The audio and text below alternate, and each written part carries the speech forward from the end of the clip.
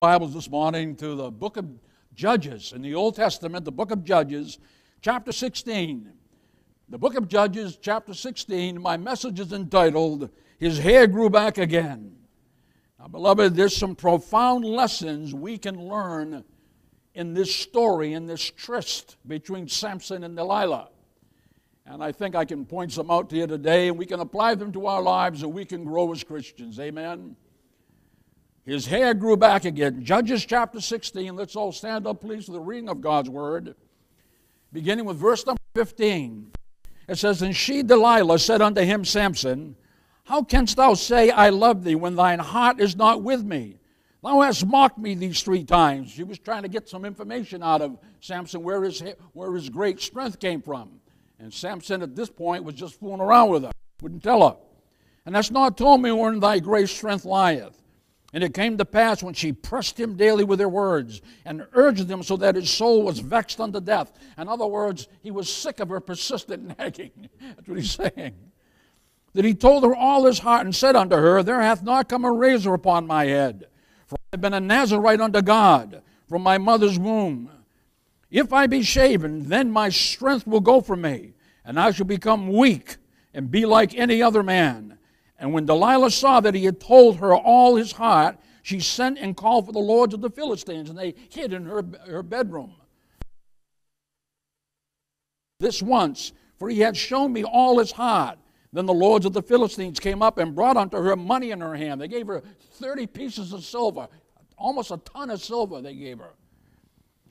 She made him sleep upon her knees, and she called for a man, and she caused him to shave off the 7 locks of his head. He had 7 braids of hair on his head.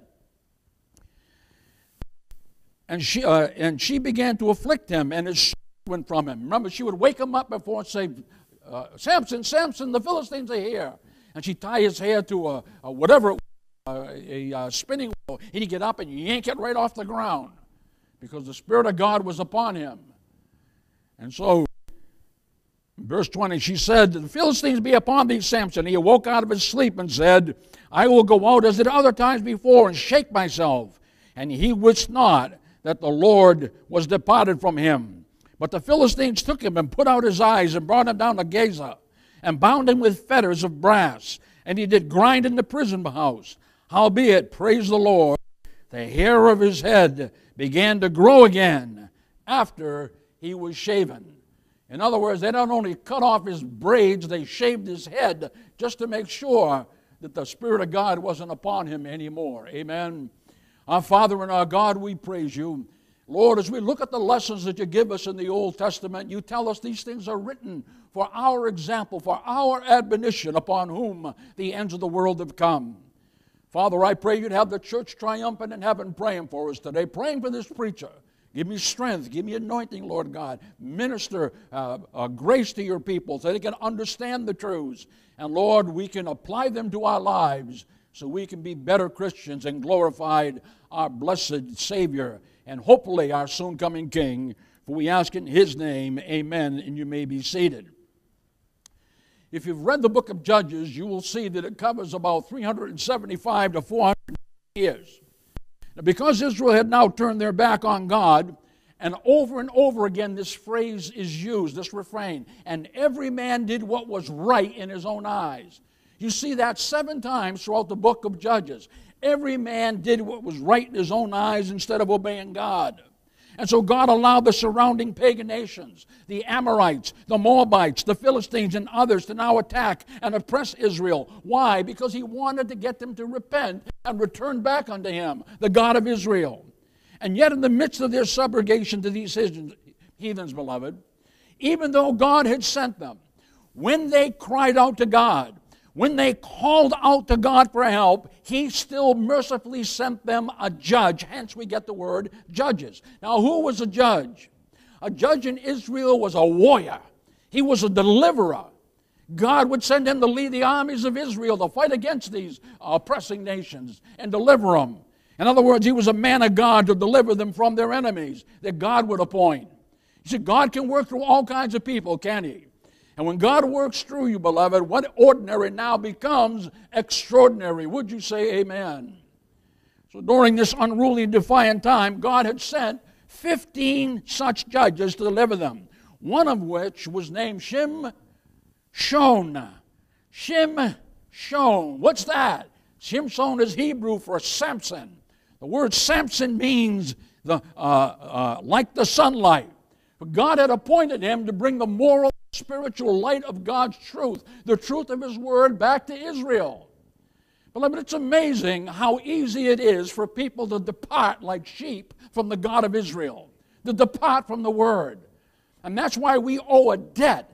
And I'm not saying because I'm a pastor. All these men of God that have stood for years and years and years as a constant in this world of variableness and brought us back to the Word of God and kept it alive. Would you say amen out there? But beloved, Samson was an anomaly. He was an abnormality. What do you mean, preacher? I'm saying as a man of God, because he shined more moral and spiritual darkness in his life than he ever did the light that he was supposed to shine. And yet, in spite of all that, God still powerfully used him to get done what God wanted done. Amen? So, beloved, he wasn't anything like a true man of God. He wasn't anything like a real judge sent to deliver God's rebellious people, but God used them. Even though he was rebellious. He was as rebellious as they were, as you read. In fact, even more so as you read this book. You see, Scripture reveals that Samson was a rebel and he was a nonconformist. Most people don't like to take orders from anyone. I don't. Do you? That was one of the hardest things I had to learn in the Marine Corps until they knocked me upside the head. In them days, they could put gloves on and beat you. And so you learned quick. If you don't want your mouth like this and your hair like that and your ears cauliflowered, you obeyed what the DI said. Amen? But Samson, beloved, was a real rabble-riser. We would call him a hell-raiser today. And as you study his life, that's what he did. He did what he pleased. Imagine being endowed with all that strength to do it. Nobody could stand in his path. You see, beloved, he loved to both party and drink with pagan women. And he regularly disobeyed and lived contrary to God's word, will, and ways for his life. Still, God used him to deliver Israel from the Philistines. But, beloved, he never fully did it because of his sins and because of his untimely death because of his sins. And so we read the book, we find that Samson ended up judging Israel, delivering Israel for the next 20 years. He kept them safe from the Philistines until he died. Now, as you read the book of Judges, you'll see that everything about Samson was supernatural. His birth was supernatural. His Herculean strength was supernatural. His life, his death was supernatural. Indeed, we're introduced to the angel of the Lord that appeared to his aged and childless parents and told them that indeed they were going to have a son in their old age. The angel just appeared before Manoah, beloved. And that angel said, I want that child to be a Nazarite. Now, Jesus was not a Nazarite. He was from Nazareth. He says, I want that child to be a Nazarite. Now, what is a Nazarite? A Nazarite in them days, if you were to read Numbers chapter 6, was someone who took a vow to be totally separated, dedicated, and consecrated to God. And he was to be a judge, a deliverer in Israel. Number 6 reveals that a Nazarite vow consisted of 3 strict rules that they had to adhere to for the duration of that vow or for the rest of their life. Some people took a Nazarite vow for a year, some for 10 years, some for all of their years, all of their life. But if you took that vow, you had to adhere to 3 strict rules before God. Now, I want you to remember this, beloved. We forget God sometimes in our daily life, and we're filled with the Holy Ghost. And it's easy to do. Now, can you imagine being a Nazarite? Every day you have to remember those strict rules because God is watching. God is with you. Would you say amen out there? But, beloved, see, Samson never really took that vow himself. His parents did. His parents bound him to that vow. But of course, as we read the scriptures, we see that as Samson got older, he grew up, beloved. Ultimately, he consented that he would keep the vow. But the fact of the matter was, he lied to himself and he lied to God because he never fully kept it.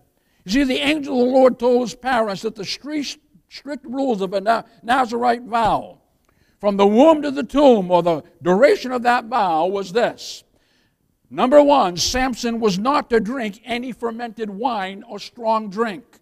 Fermented wine and strong drink typified sin in a person's life. He couldn't eat raisins. He couldn't eat dates, anything dried up like that. Number two, Samson was not to eat any unclean and fermented foods or to touch the dead corpse of a person or an animal. Of course, he violated that.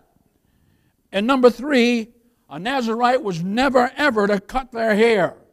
The angel of the Lord specifically told his parents, and these are the words, quote, "No razor shall come on his head," unquote. Never will he cut his hair. Never will he shave his head. Would you say amen out there? Now, every man in Israel at that time wore short hair. We see pictures of Jesus with long hair, but beloved, that's man's imagination. The Jews knew for a man to have long hair was to be like a woman, so they always kept their hair short. Indeed, as you study history, if you read Gibbon's Rise and Fall of the Roman Empire, you'll see that even the Romans kept short hair, and they called the barbarians who wore long hair that very thing. They were barbarians for doing that. They had no hygiene. And so if you took a Nazirite vow, beloved, you were pointing out to everyone that you were a man of God and you now belonged to God. Now, Samson had these 7 long braids, like dreadlocks almost. They were kind of braided. Now you can just imagine him walking around, everybody else, and here's Samson walking around with these long braids and long hair. And so everybody knew, as they looked at him, that this was God's deliverer. This was God's man. This was God's judge. Would you say amen out there? You see, beloved, but as Samson grew up into a man, then we found out he did not become bound by any rules, God or man's rules. Indeed, he broke all the 3 rules of his Nazirite vow and then some. And yet, despite his sins, God still mightily used him, beloved, but it was at the high price of the cost of his eyes and ultimately of his life. Sin cost, don't you forget that. Now, there's 3 truths we need to examine here about Samson. I hope that will also help us. Number 1, beloved, Samson's rebellion. Samson's rebellion. I want you to look at verses 15 through 17 and drop down to verse 20 again. And she, Delilah, said unto him, Samson, how canst thou say, I love thee, when thy heart is not with me? Thou hast mocked me these 3 times, and hast not told me wherein thy great strength lieth. And it came to pass, when she pressed him daily with her words, and urged him, so that his soul was vexed unto death, that he told her all his heart, and said unto her, there hath not come a razor upon my head. Now, Samson was probably in his 30s at this time, because you had to be 30 years of age to start be a minister for God. That's why we see John the Baptist. He was what? 30 years of age when he started. How old was Jesus? 30 years of age when he started. So you imagine this kid is 30 years of age or older, probably in his 40s, we don't know. He says, no razor has come upon my head, for I have been a Nazirite unto God from my mother's womb. If I be shaven, then my strength will go from me, and I shall become weak and be like any other man. Drop down to verse 20.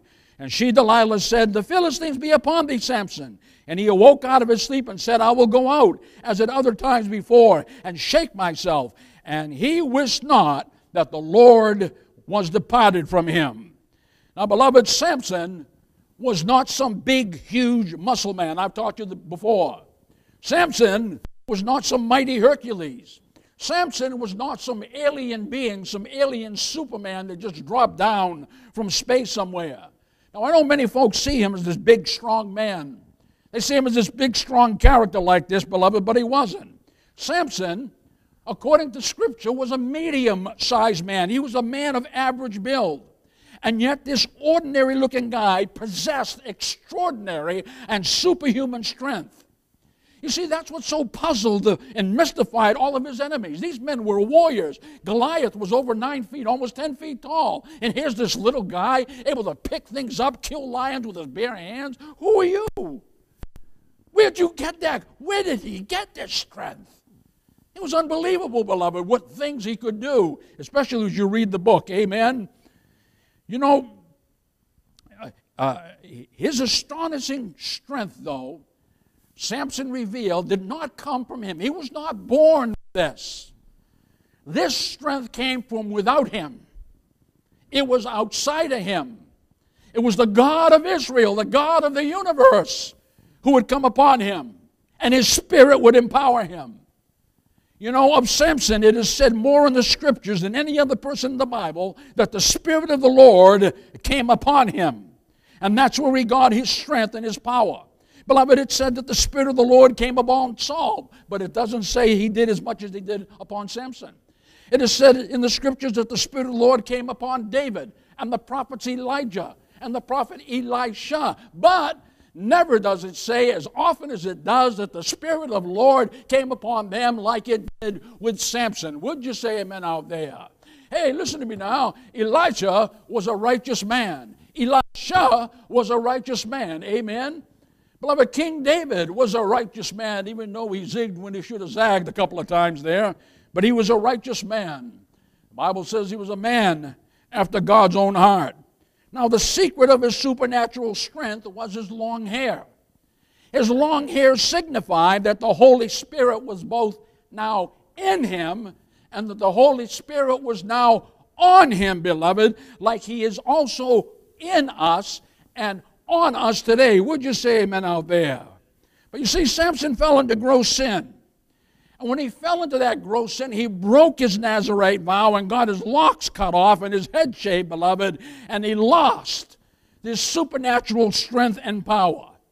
Verse 20, if you look at your text, it says, he wist not, he did not know that the Lord had departed from him then.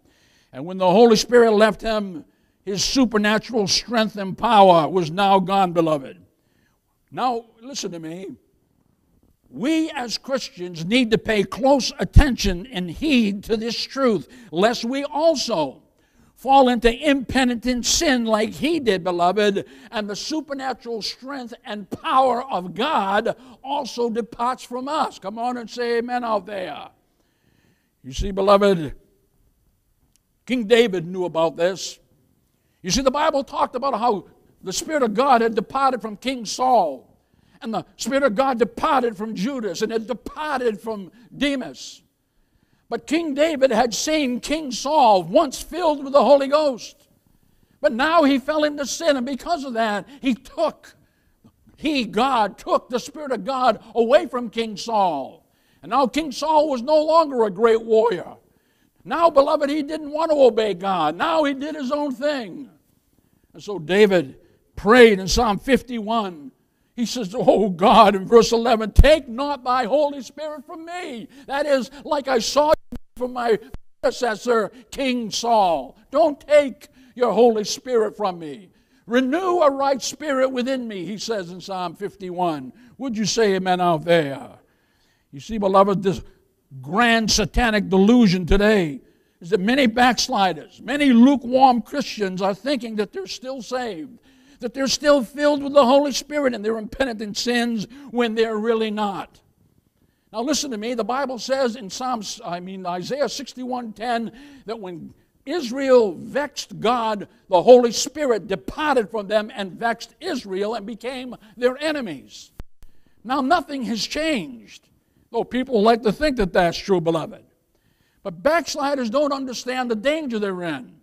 Because you can so grieve and quench the voice of the Holy Spirit that he can leave you and you'll be lost. You'll be condemned once again. You'll be hellbound, for you wist not. No, you didn't know that the Holy Ghost had departed from you. People think because they have an awareness or a mindfulness of the things that they once professed that they're still saved. There's much more to salvation than that. Amen? It's a heart faith we must have. And you don't have obedience to the commandments of God, you do not have a true saving faith. Come on and say amen out there. So what was Samson's problem? You see, like it is today, really. Beloved, Samson's problem was his lust for pagan women. That was his downfall. And Scripture commands both Jews and Gentile Christians that we are not ever to date or marry unsaved people for that very reason. They can lead us astray from the Lord. Amen? You see, beloved, the Bible warns that morally and spiritually loose women slash men can turn a man into a piece of bread. In fact, the Bible says it can make moral and spiritual breadcrumbs out of a man. You know, you kind of crush them up and throw them down. Think about it, beloved. It was Eve that caused Adam to sin. It was Bathsheba that caused David to sin. It was Jezebel that brought Baalism into Israel that caused King Ahab to sin. And here we see that it's Delilah that ended up causing Samson to sin. Amen? You see, folks, in both the Old and the New Testament. Now hear me, because someday I won't be here. You know, I'm getting older. I don't know what the Lord has for me, and I don't know who the next preacher is going to be here. But this is something you need to pass on to your children and your grandchildren. Now hear me, I've taught you before that Christianity is one beggar telling another beggar where to find bread, the bread of life, the bread of the Word of God. Amen? And I've taught you this again and again and again for the last 38 years as your pastor in this church, let alone the other church. But I've taught you again and again, beloved, that the Bible, God forbids His people in the Old Testament and the New Testament from missionary dating and marrying unsaved people. Would you say amen out there? In 2 Corinthians chapter 6, verse 14, Paul says, "Be ye not unequally yoked together with unbelievers. For what fellowship righteousness with unrighteousness, and what communion hath light with darkness, and what part hath he that believeth with an infant?" The answer to that is none. None whatsoever. You're dating an unsaved person. His father is the god of this evil world system, the devil himself. And so, beloved, that's why when you get married, and then you get saved, and one partner gets saved, the other one is not saved yet. It's so tough for the married partner that's a Christian, isn't it? And my heart goes out. I know I went through that myself, and some of you are going through that today. But this is something you need to pass on as God works your family out and gets it together. They don't depart from the Lord. God knows, God knows, God knows. From my lips to His ears, I pray every day that TCM stays after I'm off the scene. That's my great hope. What can we do for you, preacher? Keep supporting TCM. This is one of the few churches where the Word of God still preached. And I don't say that, ladies and gentlemen, to exalt myself, but it's just a fact and it's true when you know it. We couldn't be here if God's supernatural hand hadn't done what He did with everybody came against us. Everything was against us, beloved, but we still built a church and paid it off in 9.5 years. Amen. And we're still in existence, and I praise God for that. So you see, beloved, so because Samson disobeyed God, he was seduced and deceived by this unsaved pagan hussy and temptress. You see, Delilah was a greedy woman. Delilah was a very cold and conniving and manipulating type of a woman. You see, she loved to scheme. She was devious in her heart, beloved. She was deceitful. She pretended that she loved Samson. She showed all her wares, gave her what he shouldn't have gotten, and that because of his lust of his eyes and the lust of his flesh. And we know that passion is stronger than reason, and he ended up with this floozy. I won't go on that. Anyway, he ended up with this floozy, just like Bathsheba with David, beloved. Think about it. What was Bathsheba doing out in the middle of the daytime, naked, bathing on top of her roof? Especially knowing that the king's porch is right across from you. You tell me what she was doing. See, God gave mankind 3 strong instincts. One was the spiritual instinct. Satan's corrupted that. Number 2 was the survival instinct, and Satan has corrupted that. And number 3, it was the sexual instinct. That man could reproduce after his own kind. And I don't have to tell you how much Satan has corrupted that. Amen? Because God gave Adam the dominion mandate to repopulate the earth. And so it's right that a man be attracted to a woman and a woman be attracted to man. And God didn't make Adam and Steve, I've taught you, or Adam and Eve. He made Adam and Eve. Would you say amen? He made them male and female, made He them both, the Bible says. So I don't go for this identity. I identify as this. I identify as that. The fact of the matter is, you're either biologically a man or you're biologically a woman. End of story on my side. And I think I can prove that to you, hormonally speaking, DNA, but I won't go there with you with that. That's not my sermon today. I can see this is going to be a two-parter. Well, sometimes you get up here and you just start preaching. You know what I'm saying, beloved? But anyways, beloved, Samson, because he was satisfied with fulfilling the lust of the flesh, and because he was satisfied fulfilling the lust of the eyes, and Delilah was a beautiful woman with a beautiful figure, this guy melted like a piece of ice right in the sunshine. Lost his thinking, lost his reasoning, lost his convictions because of Delilah, beloved. You see, he lusted. The Bible says after many pagan women, it wasn't just Delilah, she was the capstone. The Bible says that he regularly partied and drank strong drink and wine with the devil's crowd. We see him going to parties all the time, drinking them down. You know, hello, mate, I'll have a pint with you, you know, governor. Right. I mean, this guy just says, I'm going to do what I want to do. I got the power of God on me, and I can do whatever it is I need to do. And nobody can stop me. Would you say amen out there? And then, beloved, the Bible says he ate fermented foods. Like wild honey, beloved, that he got out of the carcass of a dead lion. Remember, he had killed this dead lion. And when he killed the dead lion, he went into Philistia. And of course, the carcass rotted, and the bees came, and they had a little nest inside of the lion's mouth, and then they started having some honeycomb. So Samson comes by, sees the dead lion, he says, you know what? I'm a little hungry. Scoops it up, puts it in his mouth, but that was fermented food. That was fermented food. He defiled himself, and then he didn't tell his parents what he did. And he gave them the honey, and therefore now here's this holy and righteous man in Israel, his parents, and he defiles them because he lied to them. You see, beloved, he was quite a guy. Samson also killed, and he touched the dead corpses and carcasses of both men and beasts, and he wasn't supposed to do that. And now here, beloved, he also gets deceived. He gets destroyed by this woman named Delilah. Delilah, the temptress. Delilah, the seductress. Delilah, the downfall of Samson. Would you say amen? And she got the 7 locks of his braided hair cut off, and they didn't stop when they did that. After they cut off his locks, beloved, and gouged out, the Hebrew word means they bored out his eyes. Can you imagine somebody boring out your eyes? And then the Bible says they put lather on his head and they shaved his head.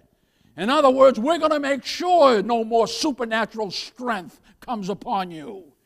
We looked at that bald head of yours. We know your hair hasn't grown back. We know that the Spirit of God hasn't come back. We know you don't have that supernatural strength that's come back. We've shaved your head. Now, my sermon today is about how you can regrow your hair, okay? Get regrown, whatever. What is it? Regain? What's the name of that? Rogaine? Okay. I think you'd be better off getting some road apples and strapping them on top of your head. I don't know. Rogaine, right? What is it? Cylinderfill? I don't know. Anyways. I think you'd be better off that way. But you see, beloved, because this sin was now the last straw in God's sight, because God must have said in heaven, how in the world could you ever do this, Samson? Knowing that you have violated the last straw of that Nazirite vow that set you apart from everyone. You see, beloved, everyone could recognize him because of his what? His hair. And when his hair was gone, beloved, now they knew he was no longer that man of God. He lost his supernatural anointing. He lost the presence of the Holy Spirit in his life. Thus he lost his supernatural strength and power, for he did not know that the Holy Spirit had now departed from him. You see, beloved, ironically at that time, when everyone else was doing was right in their own eyes, Samson, because of his sin, Samson, because of his lust, Samson, because of his disobedience to God, now followed their sinful example, and consequently he lost his physical eyes, beloved, and his sight. And then ultimately his life. His job was to bring Israel back to the God of Israel. His job was to set the example, like your job and my job is. Culture I've taught you. We talked about culture today. Another sermon I got coming for you. But we're supposed to be countercultural. We're not supposed to bring the world into the church. We're to bring Christ into the world. And yet it's just the opposite today, because what we have is neo-evangelical Christians, social gospel, that think all they're supposed to do is go out and feed people. They don't want to preach the truth because they're afraid they'll have their feet put in the fire, and they don't like confrontation. But God didn't say, go ye therefore and feed the world, did he? No, I'm not against feeding poor people. What did God say? Go ye therefore and do what? Preach the gospel to every creature. That's the commission of the church. Well, people say, well, it's much easier if I just feed them, but they're still afraid to preach to them. Or if they preach a truncated gospel. Listen to me. Do you have an empty life right now? Have you ever seen Franklin Graham? Do you have an empty life right now? Wouldn't you like things to be better in your life? Then you need Jesus Christ as your Savior. You know what Pastor Joel would say? Listen, folks out there, do you want to split hell wide open? No, you don't? Well, our problem is sin. See, that's the gospel. It's good news. Evangelion is the Greek word. There's good news because there's what? Bad news. What's the bad news? Well, I'll tell you what the bad news is. That every person is born physically alive and spiritually dead, and they're cut off from the life of God, and they're going to split hell wide open if they die. And our job is to try to make sure that it doesn't happen. To preach the gospel. And that's why Satan tries to afflict us, and he hits your body and he hits your everything, beloved. You see, it's easy to do the other stuff, isn't it? It's like giving money. It's easy to give money, it's hard to give your time. I can give money in a heartbeat. But when people say, Pastor this, Pastor that, Pastor this, and they got your foot, and you got your arm, and you got your this, whatever, that's hard to give. Especially if you've been talking and preaching and teaching all day, and then they say, Pastor, you got a minute? And an hour later, you're like this. Pastor, you got a minute? Yeah, that minute's that long, isn't it? You see, beloved, Samson lost his life, his eyes, his sight. Yet it took this painful experience for him to now gain his spiritual sight. In fact, that's what happened to Paul on the road to Damascus. Pharisee Saul, religious man, lost as a dog in the woods, wasn't he? But on the road to Damascus, he started gaining his spiritual eyesight.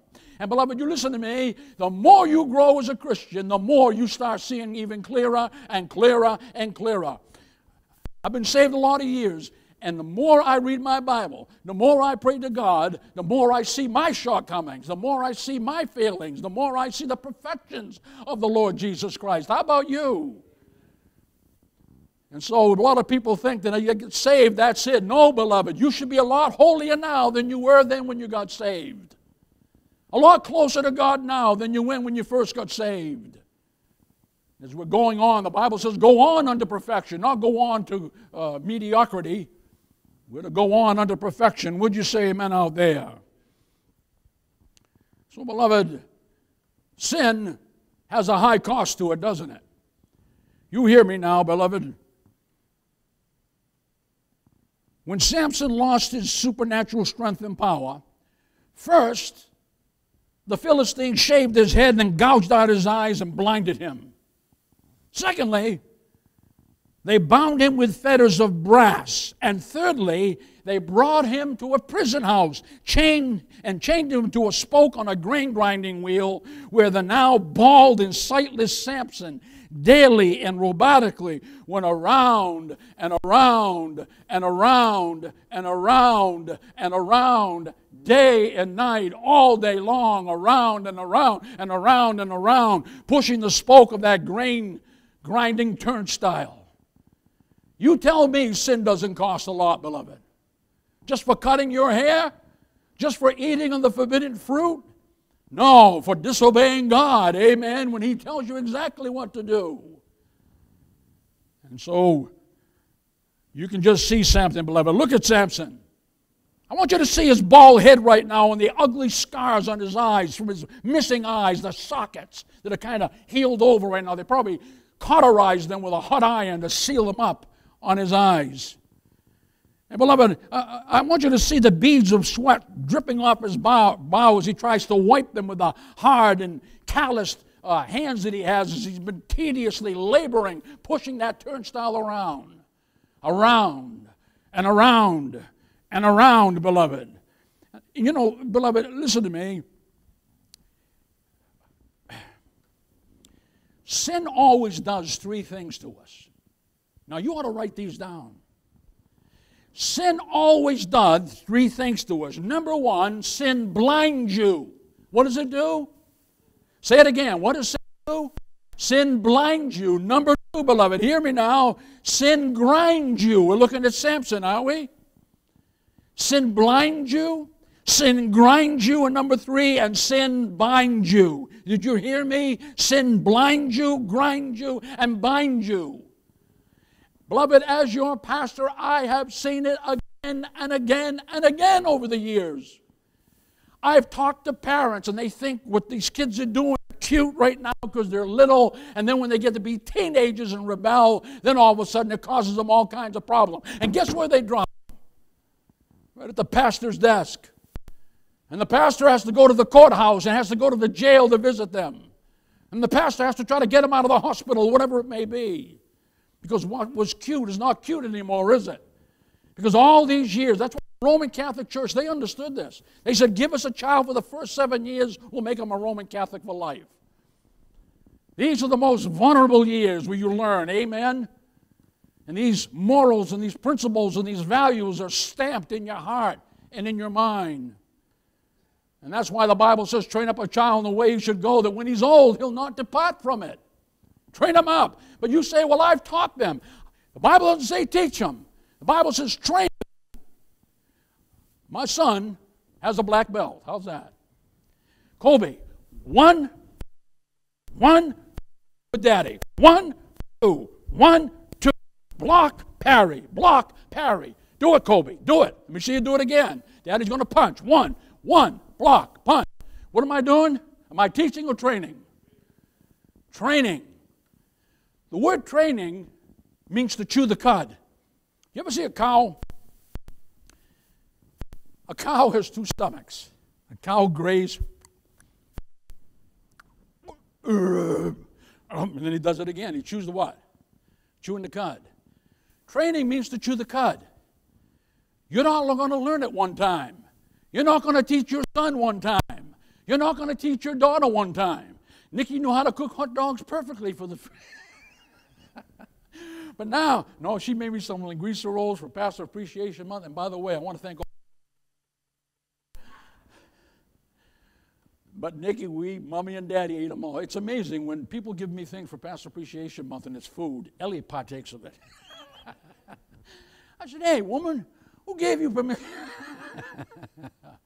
But they were young. But see, beloved, that's why these formidable years, you've got to spend time teaching, training them. I was always poignantly aware that someday my son would be a father. Someday my daughter would be a mother, a wife, and my son would be a husband. So you train them and you train them and train them because someday you're going to have to loose the tether and let them go, amen? And trust that the things that you taught them. But if you're a hypocrite, if you don't live what you're preaching and teaching, beloved, your kids will see right through it. Remember, a hypocrite. Hypocrites means a play actor. He's someone who never intends to be what he pretends to be. Amen? Say amen out there. All right, you're much of backsliding. You see, folks, sin always has painful consequences. But if we repent, listen to me now, I want to give you some hope.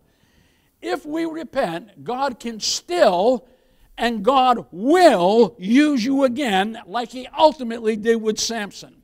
I'm saying this to you, that our God always gives us another chance. Would you say amen out there? That's why I love our God, beloved. He's the God of second chances. for those who will repent and forsake their sin and return to Him. But oh, how that old saying rings true here. And moms and dads, you need to hear what I'm saying to you.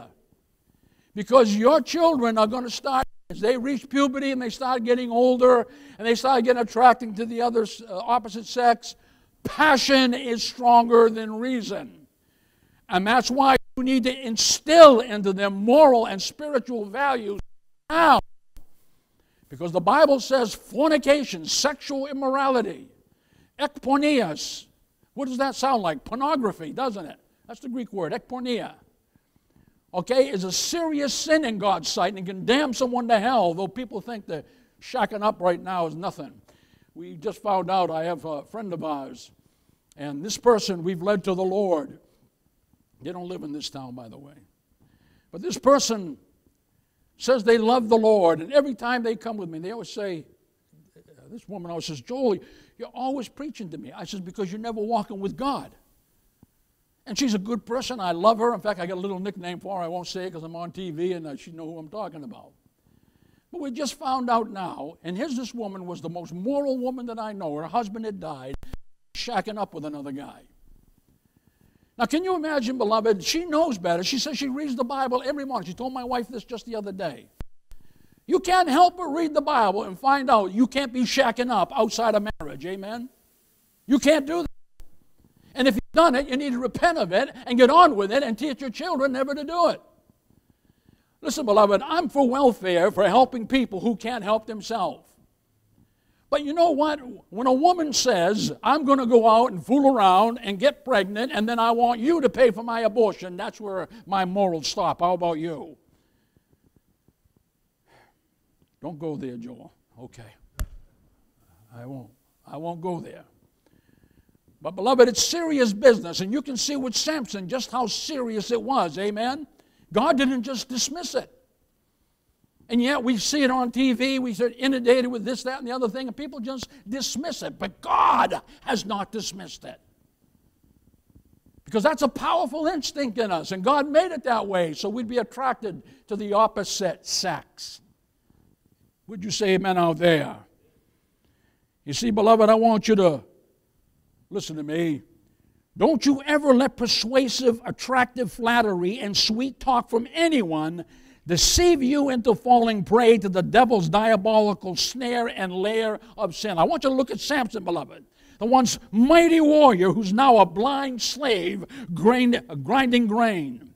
You know, I don't think he'd now say that Delilah's seductive charms were worth him spending the rest of his life in sightless bondage and humiliation. How about you? Hey, Samson, was it worth it? Was she worth it to you, Samson? You know what? You lost your eyes. You lost your life. You lost your God. You lost your anointing. Was it worth it, Samson? No, I don't think he'd say it was. What do you think? I don't think he'd say it was. What do you think? For a moment's pleasure, a lifetime of pain. You know, many times over the years I've seen young people go out and then they're doing what they shouldn't do, and then their girlfriend gets pregnant, and for the rest of their life, beloved, they're born right now under the gun. They can't even take care of themselves, and now they have to take care of a spouse with a baby. I can't even imagine that. Can you? Pastor, I'm going to shoot you. You would have to wait in line to shoot me. And it's a long one. You see, beloved, I got 5 minutes, and I'll close in 5 minutes here. I want you to listen carefully to me. I want you to think about Samson, beloved. Imagine this man anointed like no other man has been anointed. The feats of strength that he did, beloved, better than any giant in the Bible. And they had 6 fingers and 6 toes. Samson could kill a fierce and rapacious lion with his bare hands. A bear, the Bible says he ripped their mouths apart. The Spirit of God came on him. He rips them apart. Right? You see that bear kind of give you a hoo, and boom, he goes down. Rips his jaw apart. Down. What does it take? What kind of strength? If I saw that, beloved, I'd have fainted. I'd have said, I can't believe that some man could have this kind of power on him like he has. Samson could uproot heavy stone pillars. The Bible says that these heavy stone pillars with iron bars, he picked them up from the ground, put them on his shoulder, carried them 17 miles up the top of the hill. And then the Philistines come out and they're looking for their gate. Samson goes, down here, up here. And there's their gate, and there's Samson kind of there like this, no big thing. Yanked them right out of the ground. 17 miles. When I read that, I say, look, Samson, what's wrong with you? Pull them out perfect. They would have seen you had plenty of strength. Carry them 17 miles. Wouldn't you? You see, Samson, beloved, he could slay 1,000 Philistines, those people, Philistines, with the jawbone of an ass. Now, I want you to picture this. Here's 1,000 Philistines coming after you. You don't have a weapon. Here's a jawbone of an ass. Yeah. And he gets through, and the Bible says he kills 1,000. Then he says, Lord, I'm thirsty. God says, pick up your jawbone, have a drink. And he did, and water came out of it, right? Supernatural, wasn't it?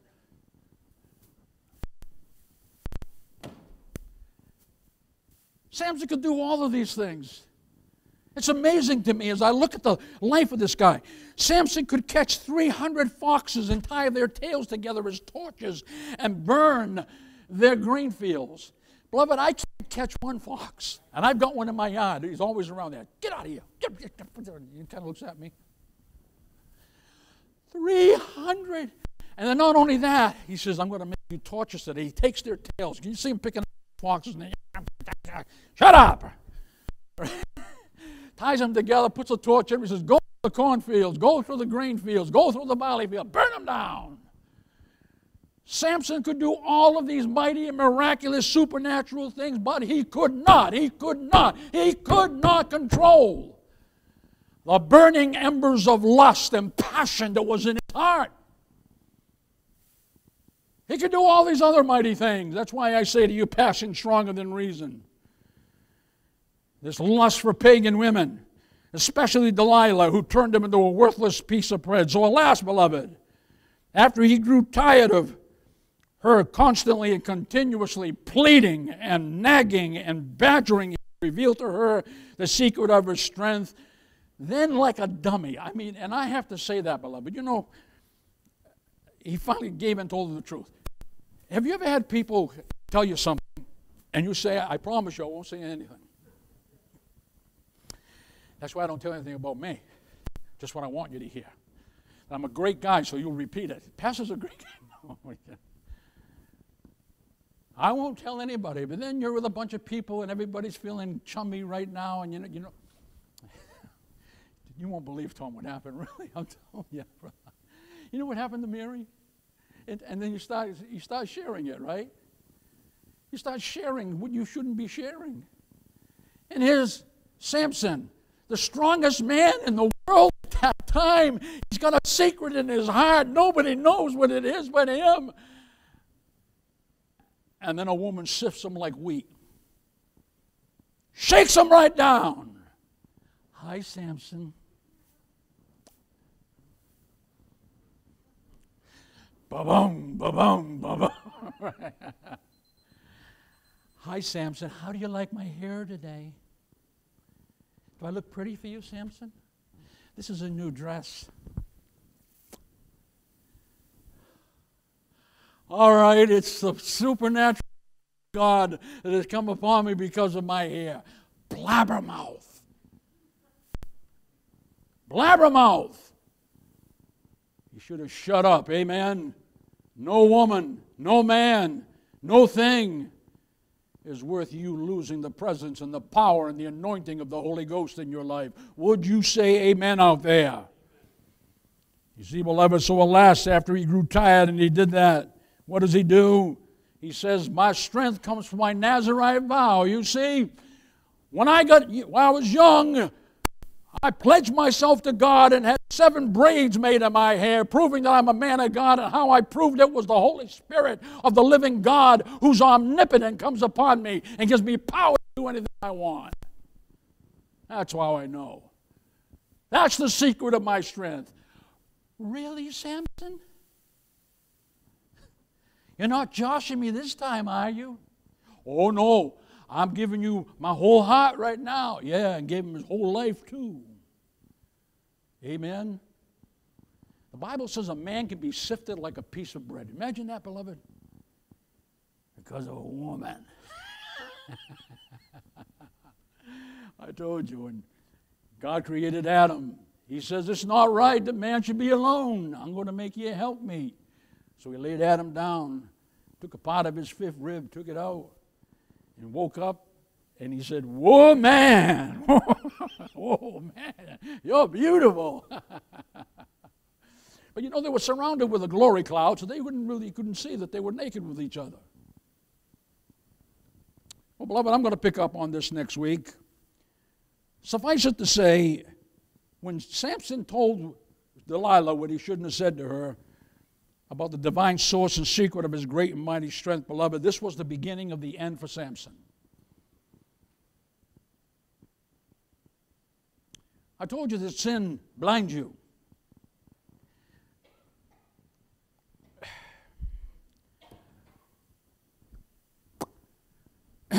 Honestly, in my life, when an important decision has to be made, I sit down with the Lord, and I've taught you before that I take a piece of paper, I put pros and cons, and I just start concentrating. I say, Father, show me all the good things that can happen. And I start writing them down. Then I say, show me the cons. Father, let me look down the corridors of time and foresee any problems in the future that may come back and bite me or hurt this church. Give me that foresight, Lord. You promised that you're going to do that. Some people are just so blinded. They see, my dad used to say, it's not all gold that glitters, Joel, and it isn't. It can be fool's gold, pirates. Looks like gold, but it isn't worth a penny.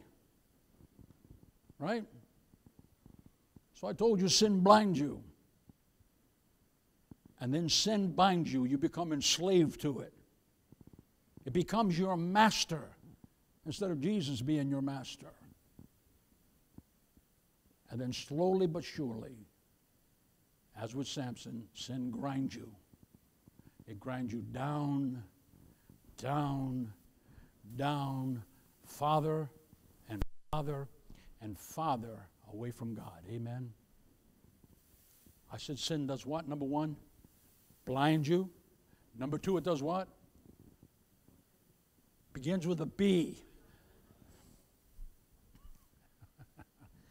The third one begins with a G. It grinds you. It blinds you. It binds you. And on that note, I'm going to close. Well, I got you repeating the right things. Beloved, as I look at the life of Samson, I think about what Jesus said. Jesus says, to whom much is given, much should be required. Amen?